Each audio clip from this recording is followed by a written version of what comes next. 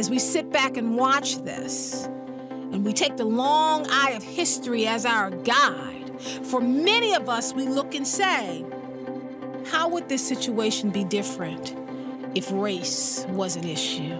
I am watching thousands of people, not of color, in an armed standoff in Washington, D.C. This is where we are at this moment. What is the messaging that you think we need to give to the Black and the brown and the indigenous community to get us to trust the possibility of using a vaccine when it's made available?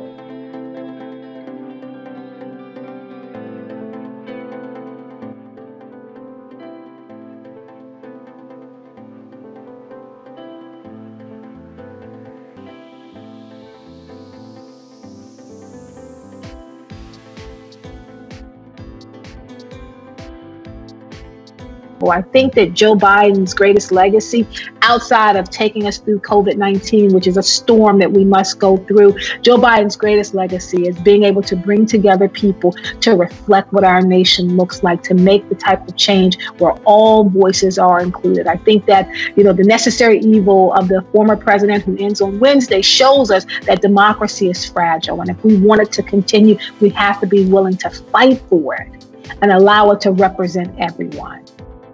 Kaye Whitehead, the Associate Professor of Communication with Loyola University, Maryland, is joining us live to weigh in on what this institute really offers. Dr. Whitehead, thank you so much for joining us. Thank you so much. I'm just delighted to be here to talk about this latest initiative at Loyola University and how excited we are to do this at this moment in time. How did you come up with this? How did this idea come to fruition?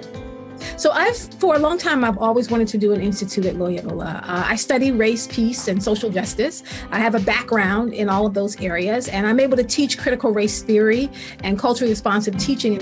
When I looked at what was happening this year, when we were all shut in because of COVID-19, and thinking about what was happening when the world responded to George Floyd, the murder of George Floyd, demanding justice for Breonna Taylor, looking around at what's happening in Baltimore City, it felt like the right time, even in the midst of a global pandemic, in the midst of a presidential season, that this was a time for Loyola University to launch this institute.